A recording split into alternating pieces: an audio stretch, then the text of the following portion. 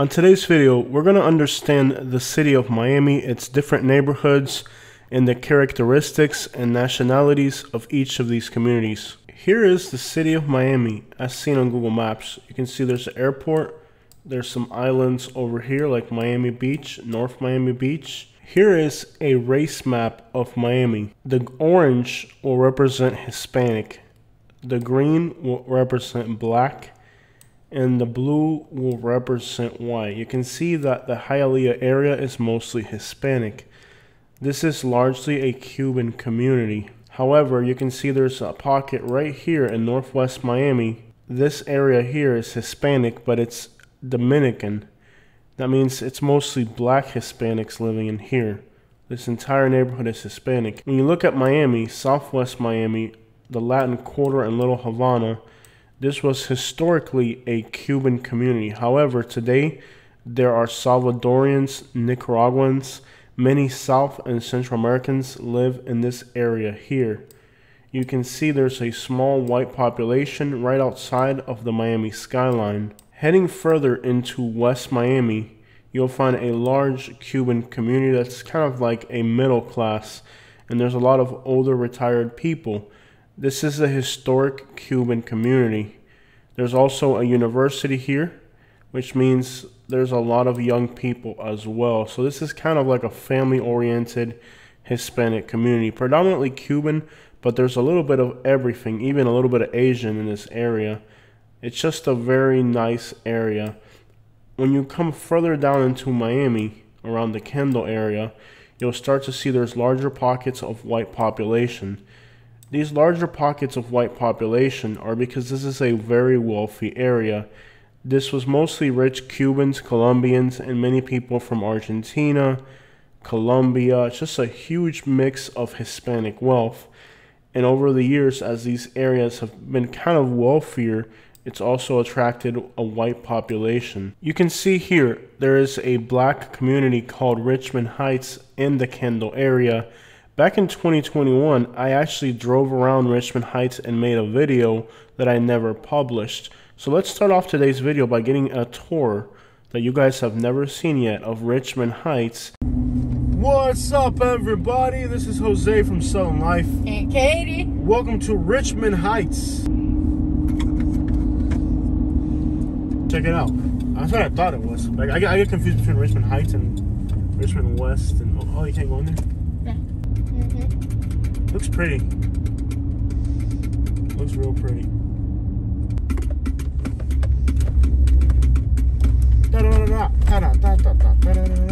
I see a pigeon. We spent some time once. Yeah, we've been through here before.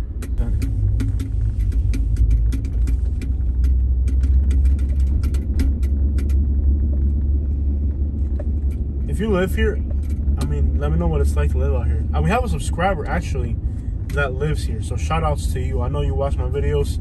Is that it right there? Okay, what's the house number? Let me look at it. Hold on. You remember, like, okay, we were in, what was this thing? It was, left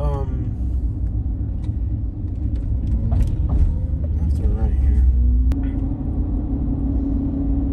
Miami's Cuban population starts to grow in the year 1960 when Fidel Castro takes power. You can see the green line, which is Hispanics, shoots straight up since 1960. That mostly represents Cubans leaving the island of Cuba and coming to the United States. The red line represents the white population. You can see that in the year 1960, white people stopped moving to Miami, and the population was stagnant all the way up until the year 1980. And in the 80s, the white population started to leave as the Black population started to grow. The timing of the arrival of the Cuban population couldn't have come at a more interesting time, as the American Civil Rights Movement was kicking off, and this new influx of Cubans and the fact that they received assistance from the US government was an outright outrage to the African American community. The fact that this new group of immigrants was now getting government benefits and a lot of jobs was a complete outrage for the African American community, as they felt that they had more rights than these immigrants. African Americans who had fought in the First World War were now returning back to the United States to segregation. Things got so bad in Florida because of the help that Cubans received from the US government that Florida started to desegregate voluntarily the school systems as a way to kind of help ease tensions with the African American community. As we step into the 2000s, you can see that the African American communities also had the worst incomes in the Miami area. With the exception of Little Havana, there's almost a perfect correlation between Miami's pockets of poverty and its African American population. To aggravate the situation even further for Miami's African American population, a new type of black person had arrived on the scene. As of today, 2% of Florida's population is of Haitian descent. The vast majority of this population initially settled into the Northwest Miami, Florida area, which was historically African American. Now, despite the fact that the Miami African American community had been abused and mistreated, now it was them that was the aggressor as they mistreated these new Haitian arrivals. And this is where things in Miami get tricky, because despite the fact that Cubans are mostly white and Haitians are black, the Haitian community actually aligned themselves with the Cubans and not with the blacks. The Cuban community helped the Haitian community get established and provided them with defense on the streets so that the Haitians could take care of themselves and protect themselves from any threats. And the Haitian community quickly rose to power, making alliances with Cubans and Colombians in the criminal world gave Haitians the ability to establish their communities and their respect on the streets fairly quickly. About 5% of Cuba's population is of Haitian descent, and being neighboring islands in the Caribbean, the food, the culture, the music, and many other aspects of these two communities were very similar, including African religion, which was practiced by many white Cubans. And over the years, the larger Cuban community of Miami has aligned itself with Colombians, with Nicaraguans, and now most recently with Dominicans, who are not exactly in best terms with Haitians, being that the island of Hispaniola is a shared island, with one side of the island being Dominican and the other side of the island being Haitians. There tend to be some type of conflicts between these brotherly countries, despite the fact that they are neighbors and they have so much in common, the island of Haiti and the island of the Dominican Republic being the same piece of land. There are still stark differences, and the Haitians and Dominicans do not always get along.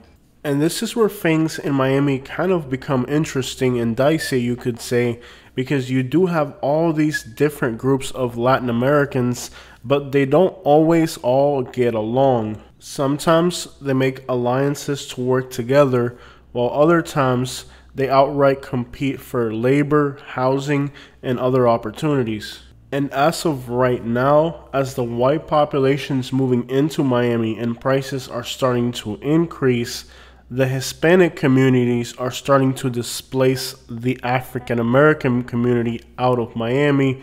The white community and the African American community in Florida have always been at each other's throats because of the South's slavery past.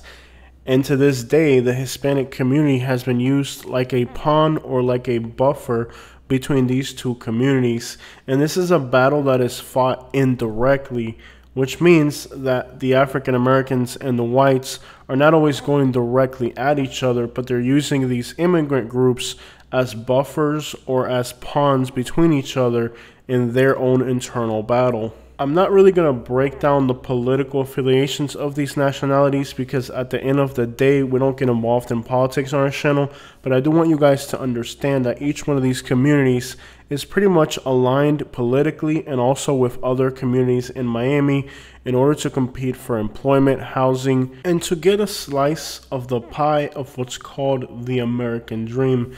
The area we're looking at now is the Brownsville area, and this is the border between the Hispanic communities and the African American communities that is currently being encroached by the growth of Hispanic communities as prices increase and Hispanics are being forced into the more poor areas. In Northwest Miami, we have a Hispanic community. This is the Dominican community. Let's go on the ground and see what this part of Miami looks like. As you leave downtown Miami and head into the northwest area of the city, you will encounter the Dominican neighborhood. This is one of the most dangerous parts of Miami. The largest concentration of Dominicans in the United States is actually in New York. However, there's an increase of Dominicans from New York moving to Florida, and this community is now growing. Dominicans are kind of admired by a lot of Hispanic communities for their music. They have many genres of music like merengue and bachata that have become the staple of Hispanic culture. So you have to understand that Dominicans, while being a small community, have a lot of cultural influence within the Hispanic community. They also control a huge network of the illegal market of things coming into the United States from South America. So despite not being the largest community in the Miami area, they're definitely a tough community. Recently, in the last few years, the Afro-Cuban community has started to grow. See, back home in Cuba, there's also a large percentage of black people, and they had historically never left the island. Now there's a huge percentage of Cubans that are coming that are Afro-Cuban, and these Afro-Cubans are starting to align themselves with the Dominicans. And currently, culturally, there's starting to be a fusion between the Dominican music and entertainment world and the Cuban music and entertainment world, as this influx of new Dominicans and new Afro-Cubans are gathering in this part of Miami. You're starting to hear a new Afro-Cuban Dominican sound coming out of Miami. And as we have seen so far in the video, Miami is really a melting pot of cultures, but within that melting pot, a lot of communities align with other communities and are at odds with others. Haitians continue to be the largest black community within South Florida, and African Americans a second. However, there's starting to be a new influx of black Cubans and Dominicans, which means that it's possible that in the future there could be even more competition for the northwest side of Miami, as this historically has been the area where blacks live in Miami. And this continual desire of communities wanting to settle into Miami has meant that the real estate prices in the Miami area continue to grow. Little Haiti is in northwest Miami, and it is the home to the Haitian community, as the name would suggest. Little Haiti was made famous on the internet with musical artist Lil Wayne making music videos here, and the neighborhood being mentioned on a lot of music coming out of Louisiana. Keep in mind that in Louisiana, you have a Cajun Creole culture, and Haitians speak Creole, so there seems to be some type of cultural similarities between Louisiana and Haiti. Food, music, and pretty much DNA. What's interesting about Little Haiti is that they have really taken the brunt of gentrification because they are the closest community to the water. Most of the white rich communities are along the water, and this is the area that is the most desirable of Miami. Little Haiti is exactly not a rich area, but the real estate being close to downtown Miami and close to the water has made Little Haiti increasingly attractive to investors and people trying to gentrify Miami. And the poor Haitian community has really struggled to hold on to Little Haiti. It's a battle of rich people against really poor communities and wanting to take their land, because now Little Haiti is absolutely desirable for a lot of reasons, from its elevation to its location. Gentrification has shamelessly moved into this area, and many Haitians have had to resettle in Broward County, Fort Pierce, and other more affordable cities. As I did the research for this video, I discovered something that is kind of disturbing. If you look at the area in green on top of the first map on the left, you can see that the model city, which is the African American community of Miami, actually has very good educational attainment. However, if you look on the right, they still have a lot of poverty. And as you can see from this comment we received on our channel just 7 hours ago, in the Miami area, having a degree or an education means absolutely nothing if you're black. There's actually as much poverty in the educated black community of Miami as there is within uneducated pockets of the black community that are mostly Haitian, which means getting an education in Miami makes absolutely no difference.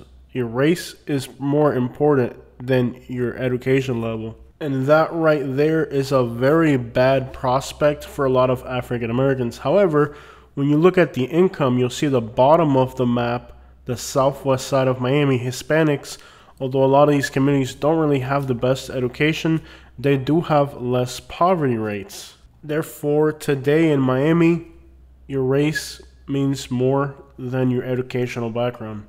In Miami, with Spanish being the dominant language in a lot of business places, a Hispanic that is not even a 9th grade education level could have a better economical prospect than a black person with a bachelor's degree. In South Miami, there's another small black community off of Grand Avenue, nestled between a Hispanic and a rich white area, is a small pocket of black population. Here, there's a lot of people from the Bahamas and other parts of the Caribbean. Again, as we cruise through Coconut Grove, you'll notice a lot of gentrification. However, I do feel like in Coconut Grove, the gentrification has not really destroyed the essence of this Caribbean community. Miami is like the capital of Latin America, and you're going to find Bahamian, Trinidadian, and all types of Caribbean communities within the area of Miami. Of course, these smaller islands like the Bahamas and Trinidad are going to have a much smaller presence in Miami, and their communities are not going to be as big. There is a little bit of poverty here. However, with the real estate being so attractive in this part of Miami, the prices to live poor in Miami, especially here, are extravagant. This is the most expensive place in America to be poor. A lot of the African American communities in South Dade have also started to grow as prices are increasing in Northwest Miami.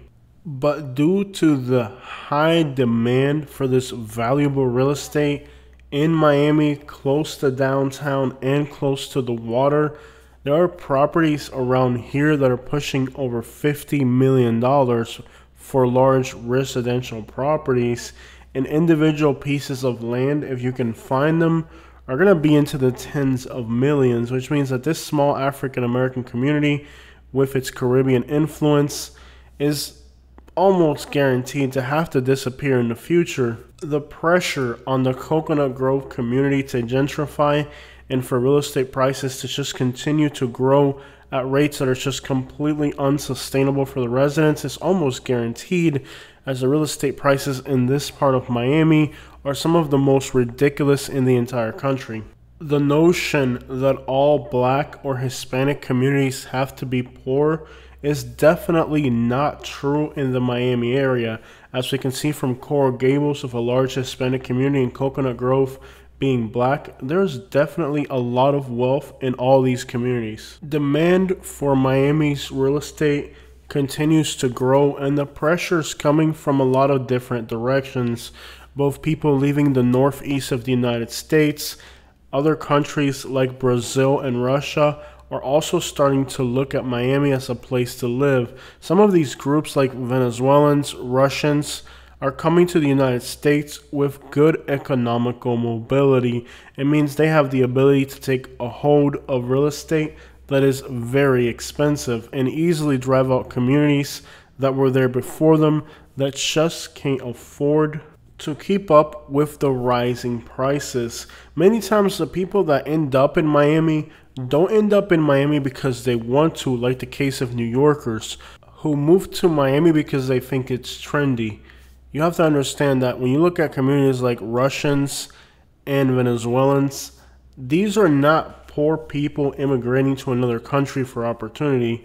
They are absolutely magnificently wealthy people who are fleeing a country where their wealth is under threat. Take the case of Sunny Isles Beach. This is a very expensive community right on the water in Miami. Russians in particular and a lot of Europeans with more money than you could imagine have bought up this entire section of Miami. Many times Americans ignorantly believe that all immigrants that come to the United States are these poor, hungry people looking for opportunity that are going to take your job.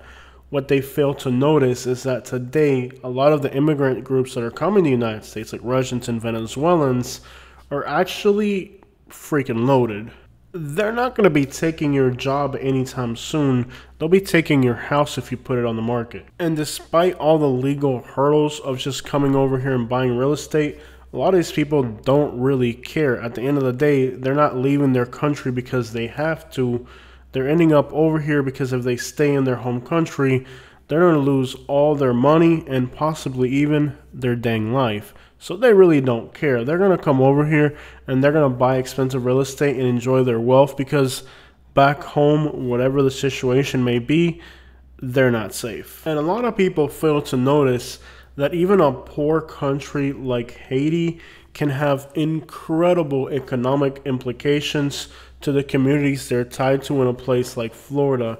Don't ever assume that Haitians, Dominicans, and these communities are poor don't have a huge economical impact on a place like Miami. Miami is a huge player in international trade, and as places like Central America and Latin America go into chaos, a lot of the international operations based in those countries shift into places like Miami, and there's a huge global implication to the economy in a place like Miami. And while the vast majority of communities like Central Americans and Haitians are not exactly wealthy communities here in the United States, there's a lot of economical impact by having those people here in the United States managing their assets in other parts of the world. This is a little aggravating for a lot of Americans. They've had the power to keep the African American community down, but when it comes to these international communities that have global ties, there's a lot of resentment against Miami in the United States. And I think part of that resentment is just the fact that they're not able to prevent people from getting rich here or from bringing their wealth from other places and be in the United States, obtain a lot of financial mobility without having to be despaired or marginalized by the American system of discrimination. I find it really interesting that as I talk to people all over the United States about Miami, they're very frustrated and they have a lot of resentment for this city. And when you ask them the reasons why they hate Miami, one of the reasons that I get most often is they don't understand how those people came here and have so much money when I'm from here and I don't have it. It really bothers a lot of Americans when they go to vacation to Miami and see all these other communities of people from other parts of the world living in the United States and obtaining a lot of financial mobility. Many times these people will make false assumptions or accusations, and you'll hear a lot of bad things said about Miami that are clearly not true. One of those things is that Miami is a dangerous city. It might have been in the 80s when a lot of the bad stuff in the United States was going on, but as of right now, Miami and its suburbs sit among the safest cities in the United States. The suburbs of Miami have some of the lowest murder rates in the country. Louisville, Cincinnati, Indianapolis, a lot of cities in the Midwest are having murder rates as much as 3 times higher than a place like Miami. And many of the cities in Florida, whether Hispanic or white in composition, are going to have some of the lowest murder rates in the United States for city their sizes. The narrative that Miami is this dangerous, crime-infested city that many people push throughout the United States is absolutely wrong. And many of the smart people are starting to realize that Miami is a safe city. People are becoming aware of that, and they're starting to move to Miami. That's why you're now seeing this huge influx of white people trying to get into Miami, because these communities have actually done a lot of great things for themselves. One of the things they've done is to keep one of the lowest murder rates in the country. Crime is actually not as much of a concern in Miami as it is in other cities. Of course, you have 5 million people in the metropolitan area. You're going to have pockets that are going to be bad. Any city this size is going to have bad areas. And there's no doubt that Miami has its fair share of bad and dangerous areas. But as a whole, there's incredibly low crime rates in the Miami area. Take Hialeah, for example. Despite having increasingly horrible traffic, the highest population density in the South, you still have a murder rate in the city of Hialeah that's below the state average and below the national average. Just the fact that an urban core can have a murder rate lower than the national average, which is mostly rural areas, is astonishing to itself. Of course, you would never know that if you ask somebody in the Midwest what they think about Miami. The vast majority of ignorance in the United States is just to assume that because Miami is predominantly a Hispanic city, that it's this dangerous, horrible place. But the statistics don't lie. Miami is one of the most attractive cities, and in fact, it's becoming the most expensive city in the country, because people are aware of its many attractive qualities. Take me, I'm a YouTuber who travels all over the country. Miami is possibly one of the only large urban cores that I would move to without any hesitation. In fact, I've been dreaming about living in Miami, just the cost and the employment options have kept me out. But if it didn't come to that, if I was able to afford it, Miami would hands down be the #1 place I would go to. Another false accusation that I hear about Miami a lot is that all the money here is dirty and all the money here comes from illegal profits. That's the case for a lot of people, but I can tell you that I have known a lot of people in Miami who obtained a lot of wealth, and they are the most honest people you could imagine. Certainly, just like there's corruption and people who go to illegal means anywhere in the world, there's a lot of illegal money in Miami. Is every rich person in Miami related to crime and illegal money? Absolutely not. Movies like Scarface have done a huge damage to the community of Miami, giving Cubans the appearance of all being these dirty, angry criminals who are willing to stop at nothing to become wealthy. And while that's definitely the case of people like myself, I'm just playing. I'm just kidding, y'all. Apart from the false claims of Miami being dangerous, the claim that every dollar in Miami comes from illicit activities is also redundant. Even the poor communities like Dominicans, Haitians, Central Americans are going to have some type of real estate ties, trade ties that are legitimate and make a lot of money. I have a great friend from the Dominican Republic. If you saw him on the street, you would assume he's a poor person. They have a lot of real estate in several countries. And it is true that if you're making a crap load of money illicitly and now you hit it big and have to flee your country with your millions of dollars, then Miami would probably be the place to go to. But that's not a fair assumption to generalize over the people of Miami. Miami is one of the hardest working cities in the world. If you go to Miami, you'll realize that the traffic jams start early, the commutes are long, the rents are high, the jobs don't pay very well. The people that live here are what I call the hustlers of the world. You will be hard pressed to find a harder working community than Miami unless you go to New York City or Los Angeles. And one of the things that hurts me the most is to see the things that people have to say about Miami. Like, I've literally been in Ocala or Tallahassee or Jacksonville or Alabama or Georgia, and I can just overhear people talking about how horrendous Miami is and how they were robbed there in 1972. It's mostly just anti-Hispanic rhetoric, and at the end of the day, a lot of people are mad because the discrimination that they've tried to perpetrate throughout the entire country of the United States has not been successful in preventing people in Miami from picking up a big bag. Just look at the African American communities in places like Kansas, that when the black people built their own business districts that were actually really successful, whenever the black side of town would start to look better than the white side of town, whether it's just come and burn it down. This is in the state of Kansas. Look it up if you don't believe me. And take the model city area of Miami, which has the same education levels as some of the white communities, but they're in stark contrast economically. Unfortunately, for a lot of people in the United States, even if they live in a community where people are trying to be successful, they're being held back. Even if they go and get an education, you're still black or Hispanic or some other background. And it seems like, quite frankly, when it comes to the United States, people want to portray certain communities as criminal, lazy, uneducated, with no desire to be successful. But when they do attain to the education, when they do attain to being hardworking and law-abiding citizens, they still get held back. Now you hop on over to Broward County and it's a little different. There's a few communities like Coral Springs, Parkland, Plantation, Miramar, where the African Americans control the economy there.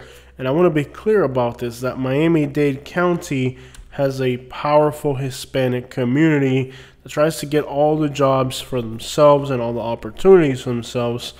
But you hop on over to Broward County, and there are some very successful African American communities there. And you do see a lot of very successful communities that are predominantly African American. Nice, beautiful suburbs. Some of these communities in Broward County have the best outlook for African Americans anywhere in the country, surpassing places like New York and California. Another huge resentment that people have about the community of Miami is that as Hispanics around the 1980s started to get more power, they started to get their own mayors, they started to get their own city council, and even further up in government, Cubans became a very powerful political element. Now, you have an influx of other communities like Dominicans and Venezuelans, and they're also power fighting amongst each other, fragmenting the overall power of the Hispanic communities. Take the community of Doral in western Dade County. This community overnight became the center of Venezuela's influx of wealthy people into the United States. They literally bought an entire suburb out all for themselves. This influx of wealthy and affluent Venezuelans was definitely a problem for a lot of the other Hispanics in Dade County who felt perhaps jealous that now out of nowhere these people with a lot of money from a different country showed up and bought everything. A lot of people in Miami that I have met really resent the Venezuelan community. I'm going to guess it's probably just envy. But these were people that were wealthy, arrogant, and affluent in their home country, and they didn't leave because they wanted to. They left because they had to. I was recently in Kentucky and Indiana, and you're going to find Venezuelan restaurants opening all over the country in very remote places. And when you look at the reviews, a lot of the customers say that the customer service is horrible, the workers don't speak English, and they only want to cater to other Hispanic customers, and a lot of times they're blatantly racist against the American customers, which is kind of interesting. I mean, if you open a restaurant in a small town in Indiana, you would almost assume that you'd have to cater to an American customer, but they're wealthy, arrogant, and affluent. They really don't care. And just like if you grabbed a bunch of Americans from the United States and forced them to move to another country, they perhaps would not be the friendliest and most openly willing to change their culture. A lot of the Venezuelans that are coming to the United States have very little intentions to integrate themselves to the culture of ways of the American people. Again, they're not here because they want to, they're here because they have to. While I've met some incredible Venezuelan people who are humble, kind, and gentle, I will say that I've also met a lot of them that are in fact very arrogant, like the stereotype would suggest. Understandably, there's going to be hard feelings on both sides of that.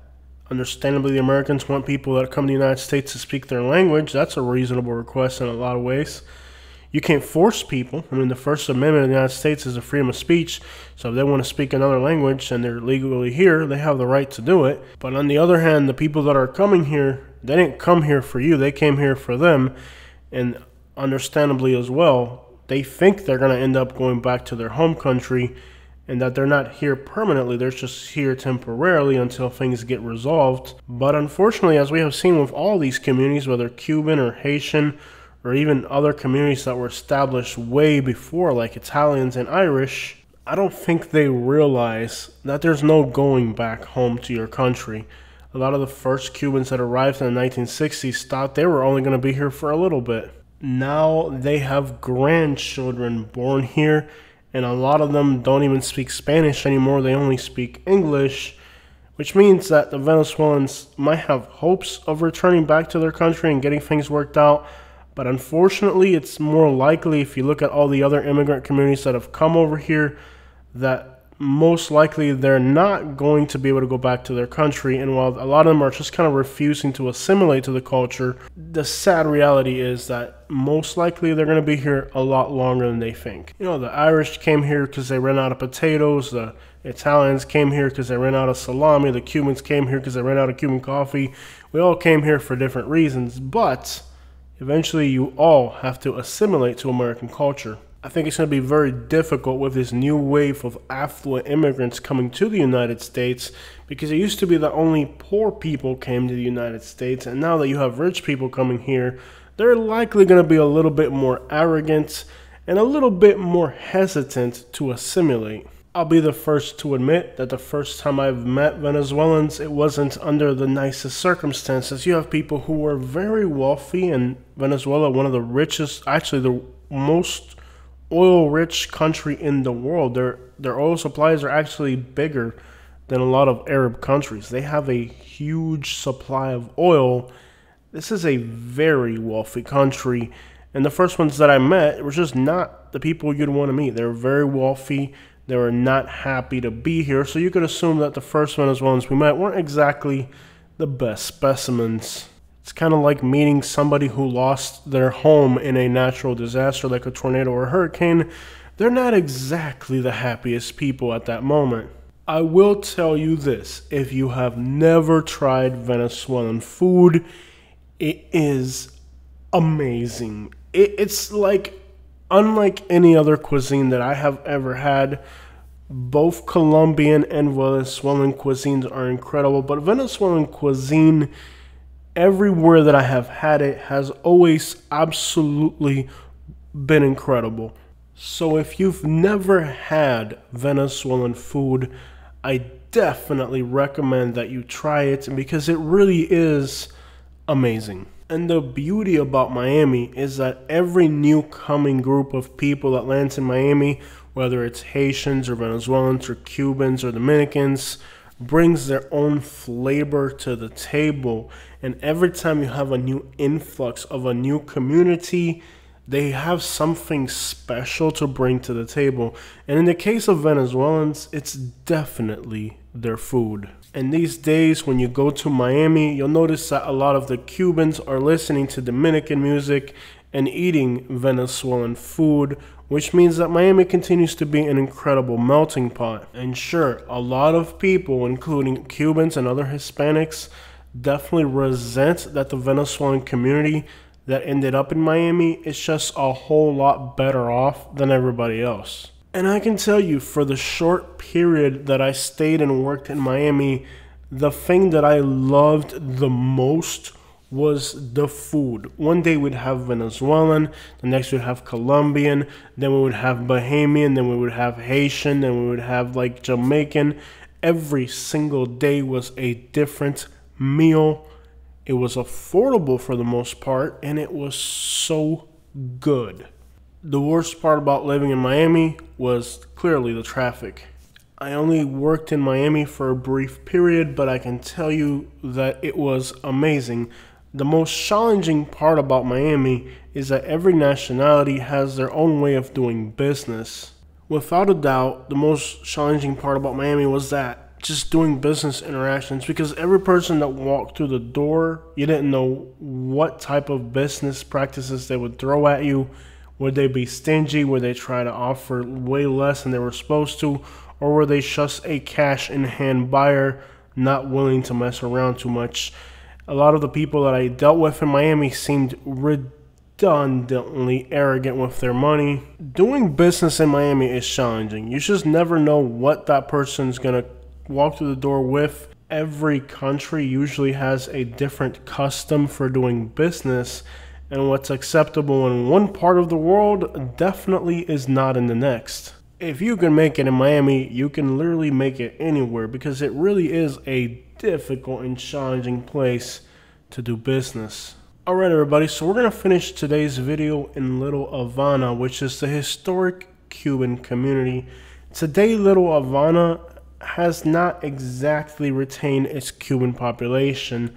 A lot of the groups that are living here now, like Salvadorians, Central Americans, Hondurans, do respect the heritage and what it represents for Hispanics in America, but it's more of a symbolic respect for what this initial Hispanic community did. Cubans are no longer the largest group here. A lot of Cuban communities have moved into Kendall and West Miami, more suburban areas. They're an established community, and they've been able to move into better areas. Today, Little Havana is sadly a little bit dangerous, but it still retains so much flavor and so much life that a lot of tourists are still flocking here, despite the neighborhood's dangerous reputation. This neighborhood is possibly the most authentic Miami experience you can have, which a lot of tourists are still shying away from and going into more artificial areas like Wynwood or Miami Beach, which are really just tourist destinations and not the real Miami. Despite the fact that Cubans are no longer the largest group here, this is still the most Miami experience you could have. This neighborhood was initially made known to general mainstream media by the artist named Pitbull, who was initially a rapper and today is more like a pop singer. A lot of hardcore Miamians are going to tell you that Pitbull is nothing more than a sellout these days, who initially became famous doing collaborations with Atlanta artists like Lil Jon, while Rick Ross represented the little Haiti community, Opa-locka, and Northwest Miami. Pitbull would grab the Latin communities of Miami and bring them into mainstream rap. However, as things progressed for Pitbull, he decided to be more profitable, to enter the world of more pop-like music, and in that world, he made himself a crap load of money. And a lot of Cuban Americans can relate with Pitbull's evolution from wearing baggy camouflage t-shirts and 5X white tees to looking a little bit more refined these days. Not surprisingly, that's what mainstream culture has done anyways. Nonetheless, the tales of Pitbull, rags to riches, coming to the United States, working as a dishwasher, and being somewhat Scarface determined not to continue living in poverty is definitely a very interesting approach to the American dream. And the final neighborhood we're going to talk about is an area known as Opa-locka. This area of Miami is also infamous thanks to music. Many artists like Rick Ross, Donk Riders, just to name a few. The area of Miami has definitely been mentioned in popular culture. Opa-locka was mostly a Haitian community, but it is increasingly becoming Hispanic. Anybody familiar with Opa-locka knows that it is astonishing how high the real estate prices have got here. This was an unattractive place for real estate. Nobody would think about buying properties in real estate here. but the prices have increased ridiculously. And now Opa-locka is no longer viewed as just a dangerous part of Miami with bad real estate prices and maybe boarded up houses. No, Opa-locka is actually becoming very attractive. And of course, the Hispanic communities, Cubans being displaced out of other parts of Miami, are the first ones moving into here. But you're also seeing other Hispanics from Latin America move into this part of Miami. The famous and iconic Opa-locka flea market, where Cubans and Haitians traded goods, is no longer open. While there is still a long way to go for the Opa-locka community, every time I come here I see more progress, less crime, more gentrification. Properties that I remember were boarded up with plywood on the windows today have beautiful palm trees in the front. Opa-locka is definitely a changing community. Nonetheless, there's still a long way to go. The location of Opa-locka in the north central part of Miami means that as traffic and congestion and people commuting becomes a bigger, never-ending nightmare, Opa-locka has just become more attractive. And with people getting displaced along other parts of Miami because, again, the gentrification means that more people are looking at places like Opa-locka as a place to live. And like we mentioned earlier in the video, there's always been kind of a battle between African Americans and blacks and Hispanics within this county in order to obtain housing and economical opportunities. And this has resulted in parts of Broward County becoming blacker and parts of Hispanic Miami expanding into previously African American areas. And Opa-locka was a different place. It used to be a safe white community that eventually went into poverty, and as white flight people left Miami, became almost entirely black. Now the Opa-locka area is becoming almost like a beautiful Hispanic area, not exactly suburban yet, but definitely more affluent than it was when the houses were boarded up and empty. And something tells me that once it becomes pretty enough, Hispanics will start moving out as they get outpriced by whites. We're not quite there yet, but something tells me that in the future, Opa-locka will probably be a white area again. Remember that earlier in the video, I used the word buffer as to how Hispanics are a buffer between the black and the white. And this is a great example. I really feel that once Opa-locka becomes Hispanic, then eventually whites will start to move in.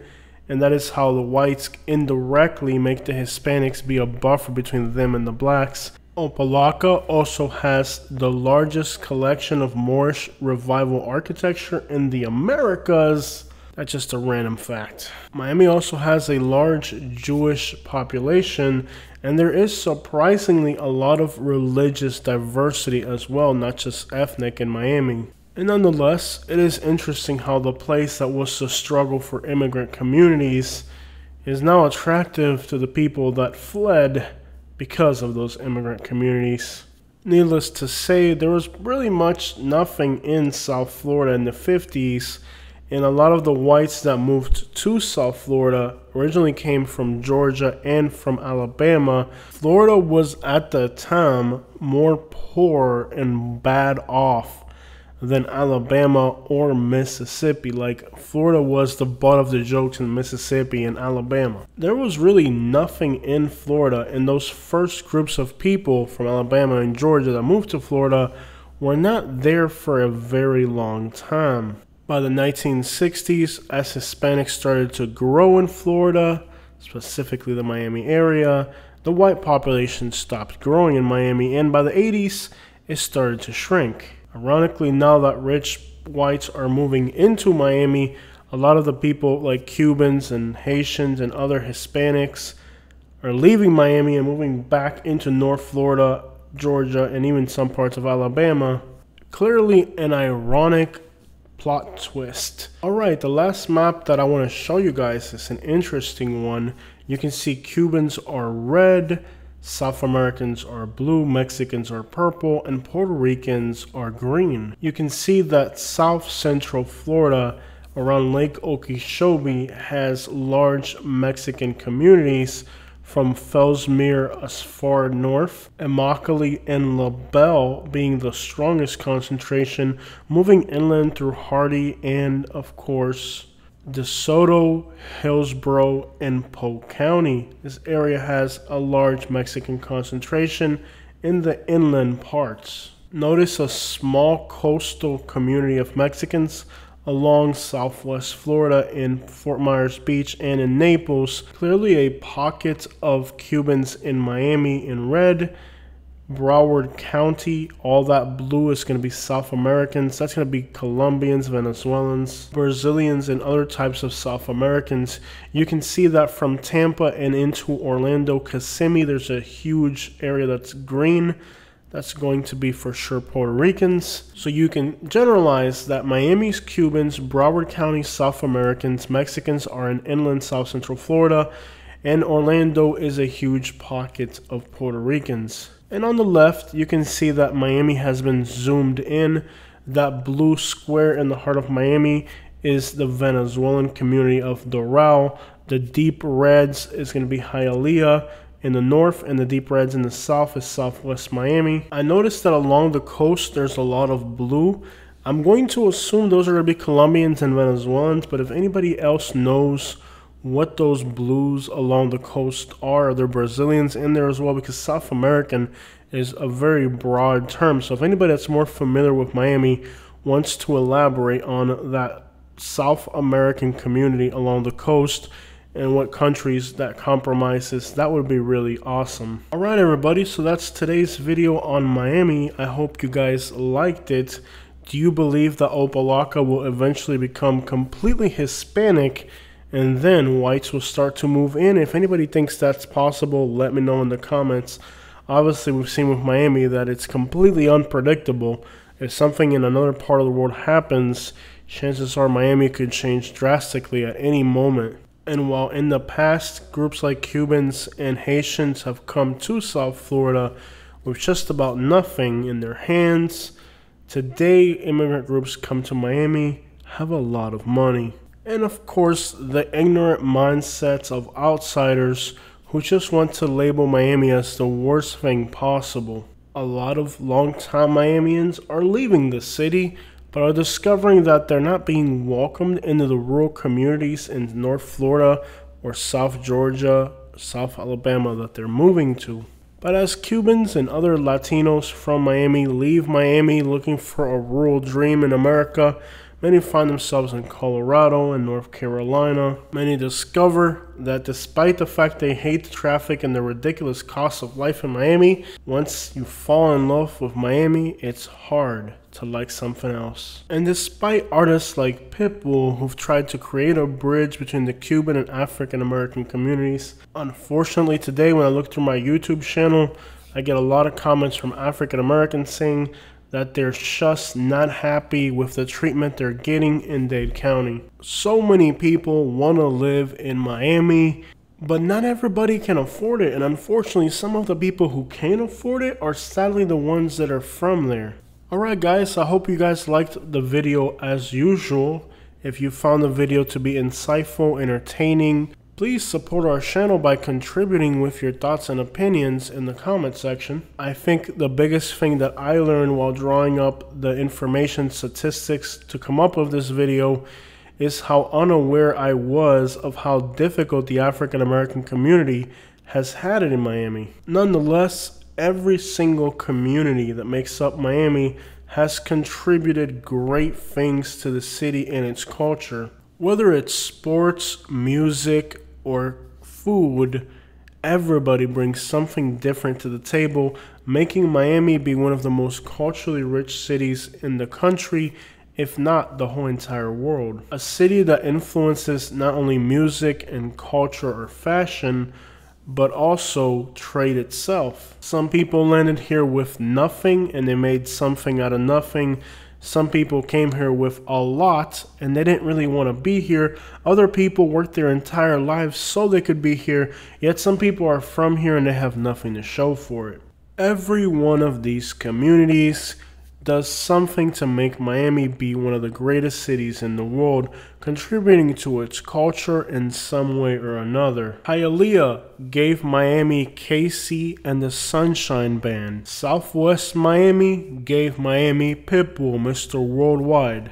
Northwest Miami gave the world Trina, Rick Ross, who's really from Mississippi, but we'll talk about that in another video. Trick Daddy, the 2 Live Crew from Liberty City. And today, new artists from Venezuela and the Dominican Republic, as well as Afro-Cubans, are creating a new sound that mixes Dominican, Cuban, Brazilian, and many other music to make a new distinct sound that is Caribbean, it's Cuban, it's Dominican, but it's most of all a Miami sound. Do you love Miami or do you hate it? Hit me up in the comments and let me know what you think.